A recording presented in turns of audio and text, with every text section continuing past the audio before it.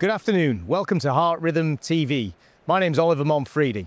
I'm delighted to welcome Dr. Derek Chu from Calgary, Canada, to join us today to describe his abstract on the MAPIT-CRT trial. Derek, welcome. Thanks for having me here. Please go ahead and tell us the details of your study. Yeah, so the MAPIT-CRT trial, it was a randomized trial, and what we wanted to do was try and figure out, was there an imaging way to improve CRT response rates at time of implantation? Because we know, up to a quarter to 50% of people don't respond to CRT.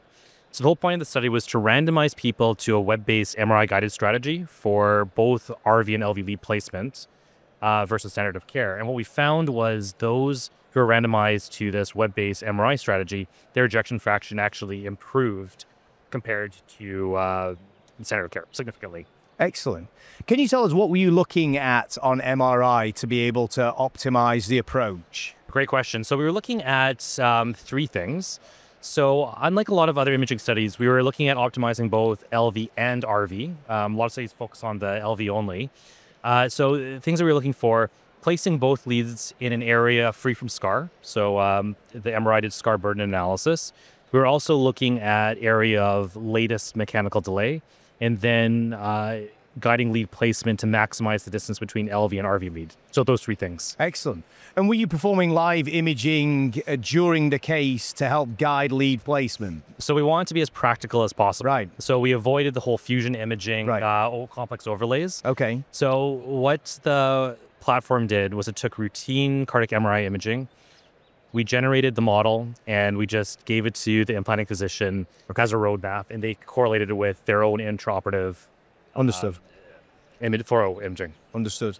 And tell us the main outcomes. What transpired when you did this? Yeah, so the primary outcome was at 6 months, we were looking for the proportion of people who had an ejection fraction that increased by 5% or more. So that was our marker of LV remodeling or CRT response. So 66% or 60% in the MRI guided arm improved. Okay. Only 50% improved by that metric. So understood. Yeah. And was that statistically significant? It was. Excellent. And so where do you see this work getting us in 5 or 10 years' time? Do you think we'll routinely be looking at MRI guided optimization? I think it'll be, so yes, I do think MRI guided approaches will, like anything that we can do to improve CRT response, we should take. And sure, this is this method, it's not complex, it does show an improvement in ejection fraction. I think the area is moving there.